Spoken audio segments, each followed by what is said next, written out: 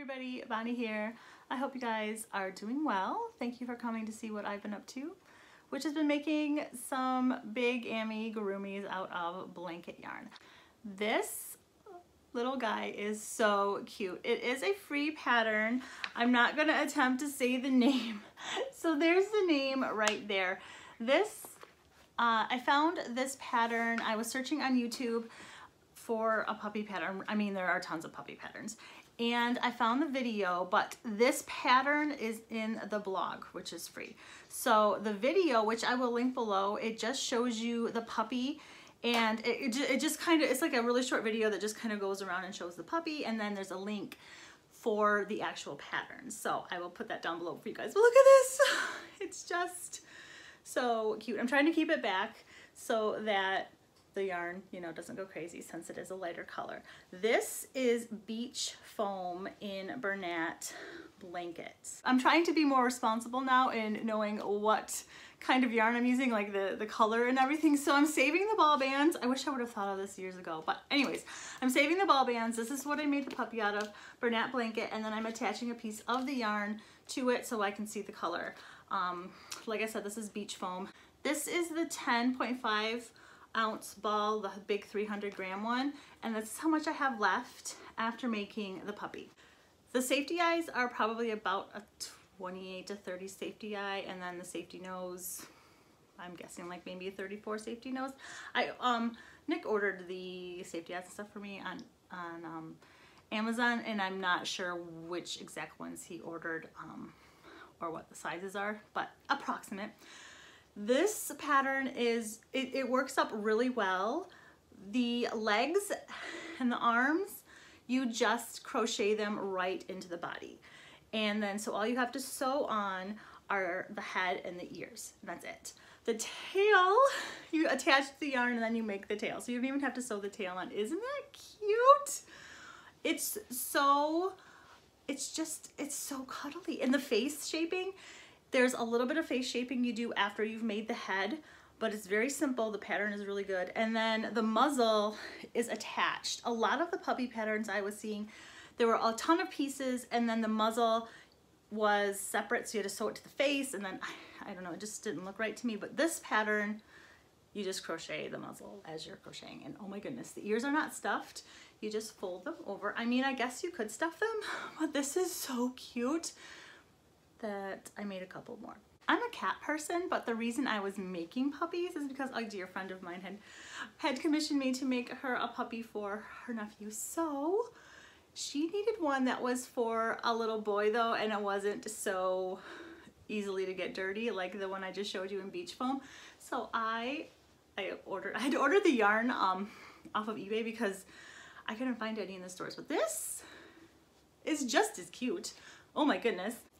This guy is made out of Bernat blanket in taupe, and this is the 10.5 ounce 300 gram ball. This is the same size as the first one that I made in beach foam, but this is taupe, and it takes almost the whole skein of yarn. I had this much left.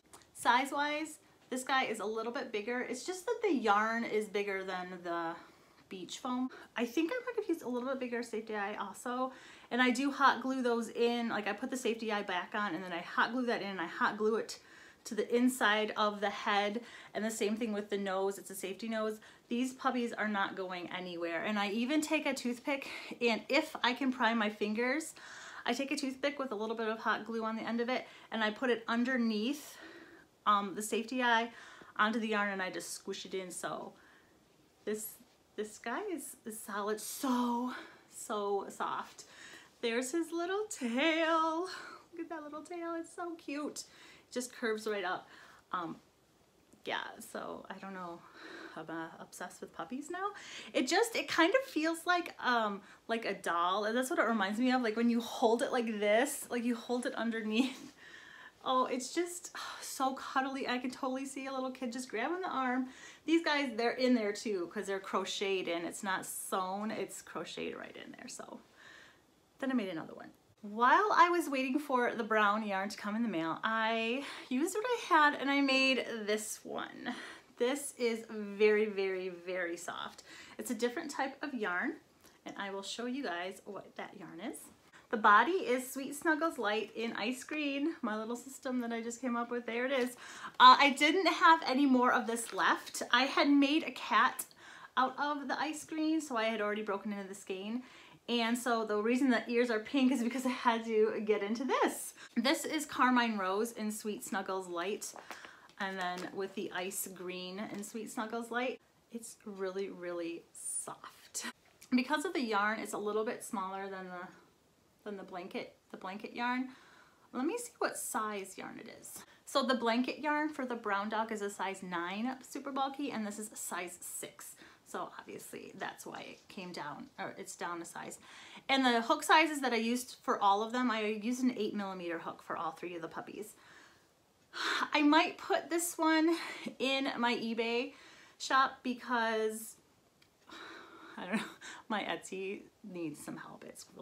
It's not that great. I'm working on that though, but I've seen people sell amigurumis on eBay, and I have really been into eBay lately, so I'm gonna put this guy in there and see what happens. I always have all of my stuff linked down below too, so if you guys want to shop that, you are more than welcome. But look, the tail, it's so cute. So